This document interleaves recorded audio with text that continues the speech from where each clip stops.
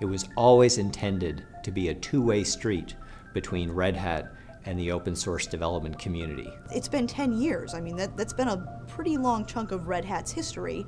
When we had recently announced Fedora, and we had an entire world full of people who didn't know what that meant, and we sort of didn't either. We needed a name, something that would be evocative of Red Hat and what we are, yet not use the Red Hat trademark. And so we thought, you know, that Fedora thing, that's actually kind of useful. Basically, we had a product in Red Hat Linux that was trying to perform two duties at the same time. It was trying to be enterprise software, and it was trying to be cutting-edge release, early release often at the same time.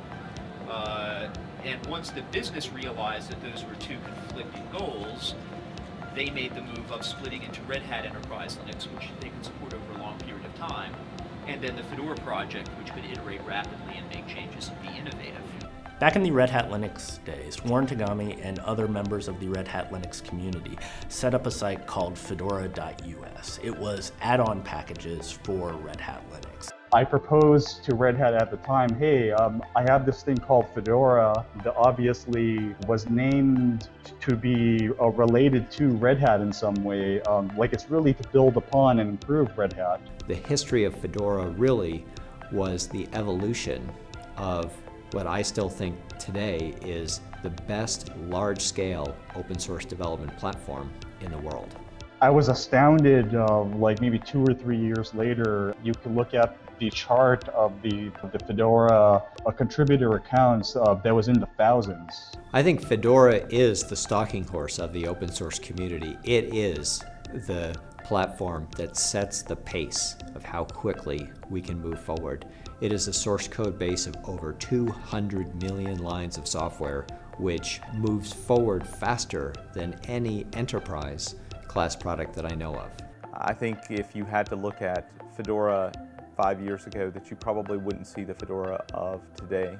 So Fedora's community is pretty vast. I mean, we have people all over the world, but I think a lot of people don't realize all of the things that go on behind the scenes. Fedora is essentially our open innovation lab, and this is critically important to Red Hat's success. People really get that there is definitely a relationship. A lot of people do look to Fedora to, get a view of what's coming in a future version of Red Hat Enterprise Linux. What Fedora did do was it gave a regularity to the innovation cycle that made it possible for other really large projects that had never played well with others to, in fact, play well with others. Red Hat takes a policy of everything that goes upstream first.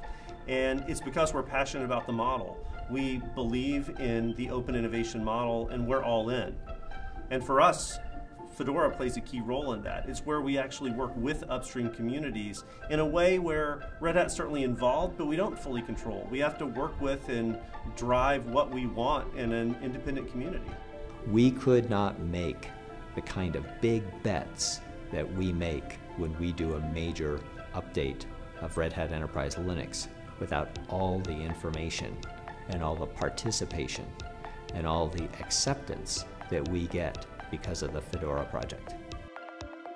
It's hard to say, we're still here, but I think that in itself is a pretty decent success. I mean, we're approaching the 20th release of Fedora, and we've done this every 6 months, almost exactly like clockwork. Not perfectly clockwork, but, pretty darn close for 10 years. And that's a long time to keep at something and be able to actually make something that is useful and relevant and actually works. I mean, that in itself, I think, is a pretty big success of Fedora. Fedora, from the early years, has always been about progress.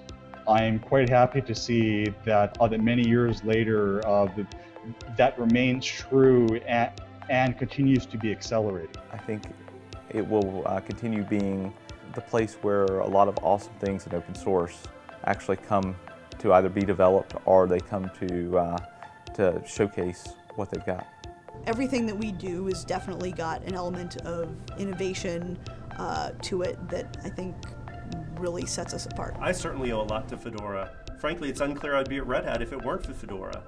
Would I have been able to engage as well as I did with the recruiter and ultimately Red Hat's board if I hadn't had that experience with Fedora? So certainly it's near and dear to my heart. Fedora was vital for keeping Enterprise Linux relevant, for keeping it fresh, and for giving us the ability to make innovative leaps time after time after time.